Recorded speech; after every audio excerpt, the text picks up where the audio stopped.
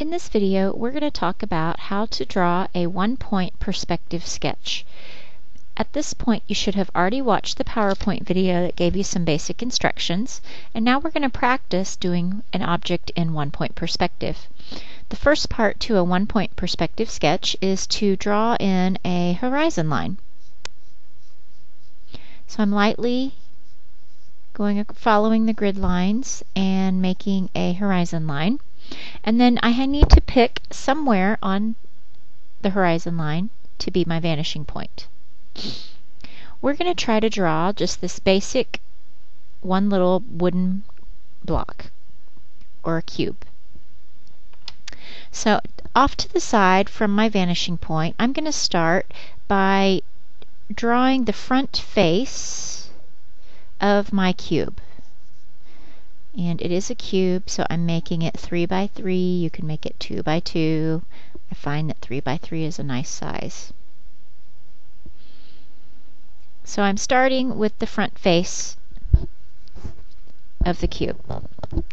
Next, everything else that we do goes back to my vanishing point. So I'm going to lightly draw construction lines from the corner of my object back to my vanishing point.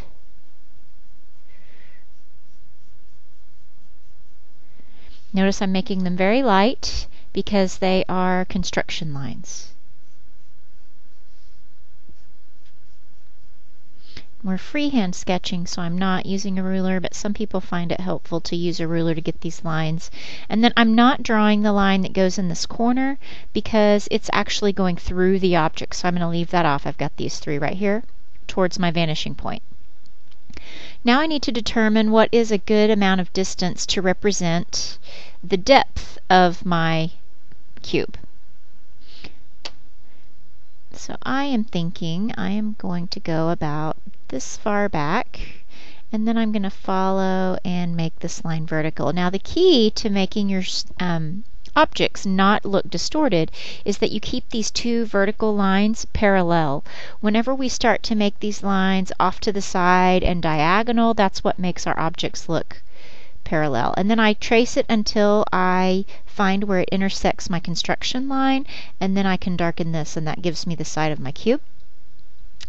And then I'm going to come across here, and this is going to make my depth of my, and again I'm trying to stay parallel to this grid line right here, but I'm not actually on a grid line, and the more I keep this horizontal and stay parallel to the grid line, the less distorted this is going to look. And then wherever it intersects my vanishing point, I'm going to darken that for my object line.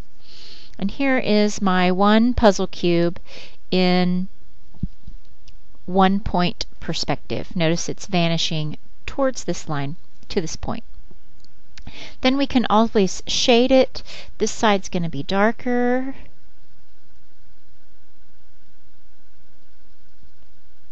If my sun is over here, and this side's going to be light, and then the top is going to be bright. And that's my shading for my one-point puzzle cube. Now, it gets a little more difficult whenever we try to make an actual object. So let's try to draw my flash drive here in one-point perspective. So again, what I'm going to do is I'm going to draw my horizon line.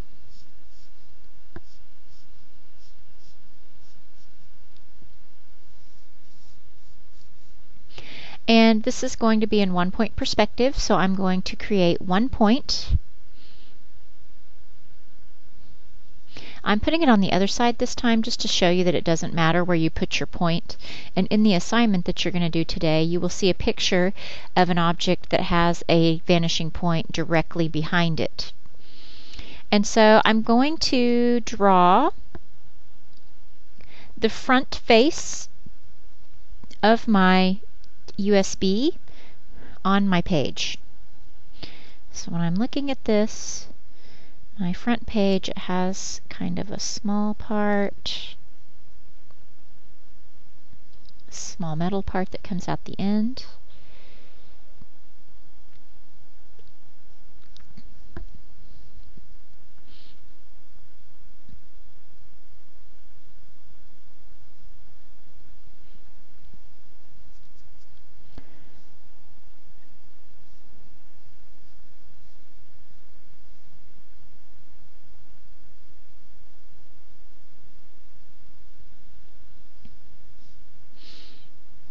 actually looks a little bit too wide. This is proof that anyone can draw, because even I am not an excellent artist. Making mistakes and going back and fixing them.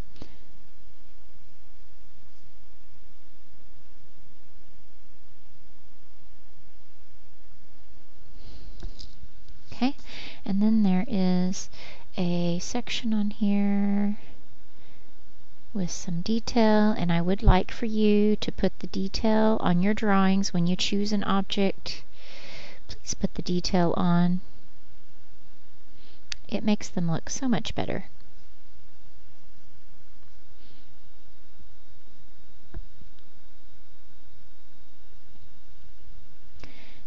And then there's like a little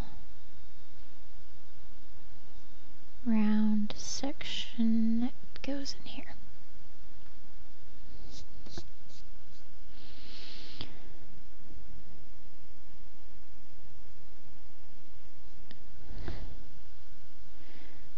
Okay, so this is my this is my front face, I'm sorry, of my flash drive. And now to get it in 1-point perspective, I'm going to go draw construction lines from the corners of my object, or the edges, to my vanishing point.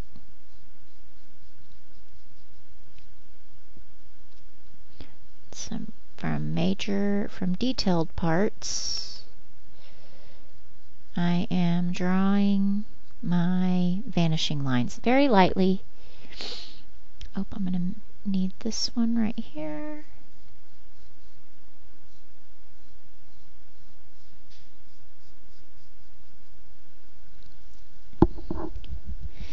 And then we can begin. Again, this one I'm not going to draw because it would go through the object. These down here would go through the object. Now I have to decide the depth of my object, and so I'm going to go right through here.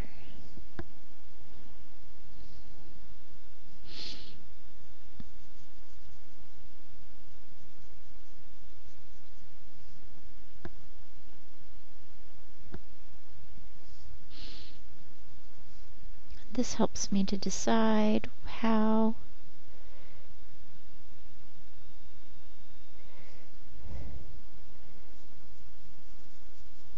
these go, and then I'll use this little piece of this line to show that it's vanishing.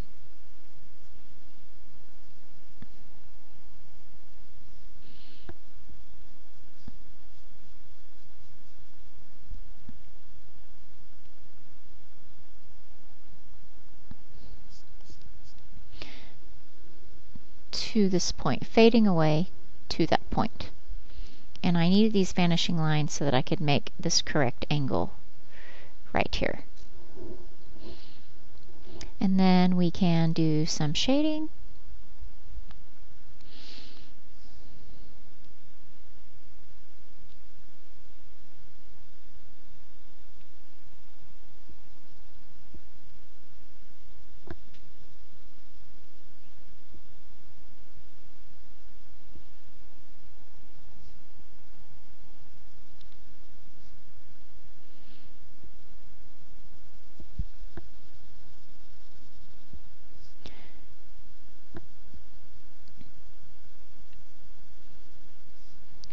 And a little bit of shading over here.